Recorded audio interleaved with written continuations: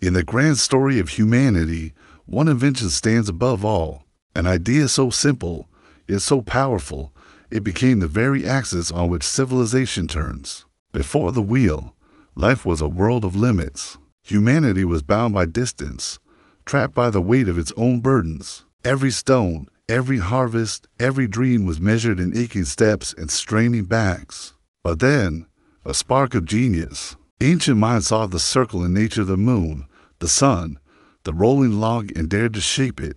In the fires of Mesopotamia, the first wooden wheel was carved. It was heavy, it was crude, but when it turned, the world changed forever. It was liberation. Weight was lifted from the earth. Trade exploded, connecting isolated villages. Empires were built on wheels rolling across stone roads. It powered mills, shaped pottery, and became a sacred symbol of life's eternal cycle.